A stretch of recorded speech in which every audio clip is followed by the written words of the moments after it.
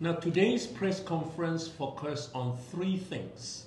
Number one,刘宝has been harassed, bullied, humiliated, threatened by people in Facebook, which is against Section 233 of MCMC Act 1998. That is unfair.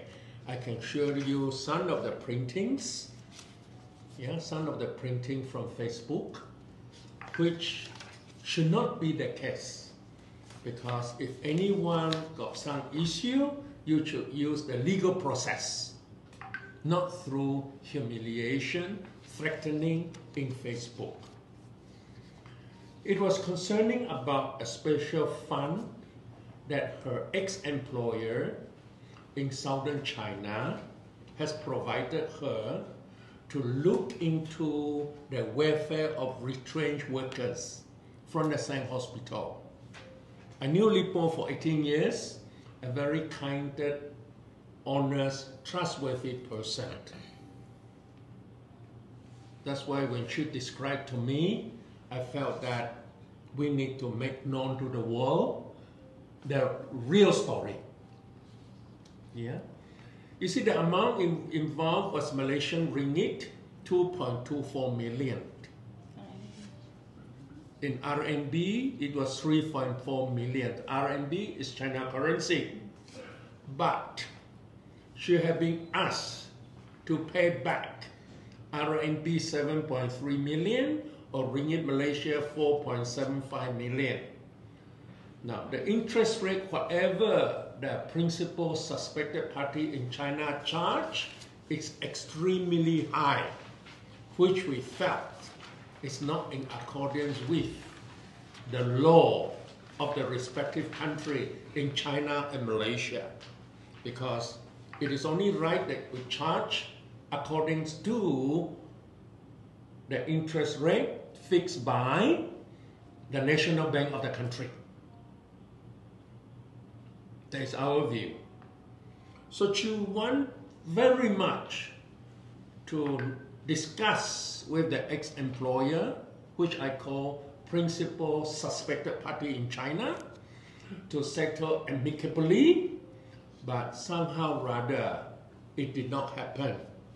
The ex-employer has taken law into their own hands by engaging debt collectors or debt negotiators to come to our office here on October the 6th to demand payment of 7.3 million RMB or 4.75 million ringgit Malaysia. Because it is before the Shenzhen court in China, so Lipo felt that it would be very good to wait for the court decision. Whatever court decide, to abide by that decision. I thought that is a good citizen, to abide by the decision of the court. But do not take law into their own hands by harassing in Facebook. A lot. You can see a lot. I've got lots of printing. Got a whole file there. So therefore, Lipo reserved the right, the legal right, to seek for legal redress, particularly defamation, particularly threatening, humiliation. She reserved that legal right. She did not make any statement since October 10, because October 10 they launched a cyber attack against her. She kept very cool, very calm. She launched a police report, and the police now are investigating. Now, detail we cannot review because it's under police investigation. I'd like to conclude in this way. We would like to advise members of the public to be fully aware of law governing cyberbullying and criminal intimidation, cyberbullying maximum fine 50.000 deh. Bukan 5.000 bukan 500. 50,000. We ask everybody to stay away from this cowardice criminal offense. There is law in the country. We need to respect the law of the country.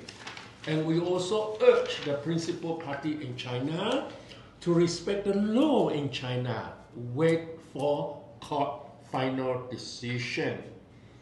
Now this is a very good saying which I like to read to you. Li Po prays that the truth shall be revealed so that justice is seen to be done, not to wrong one's fellow man and woman, so that no one shall suffer wrong unaddressed in this brutal, illegal, libelous attack. I think that is the key point. Yeah, that's all.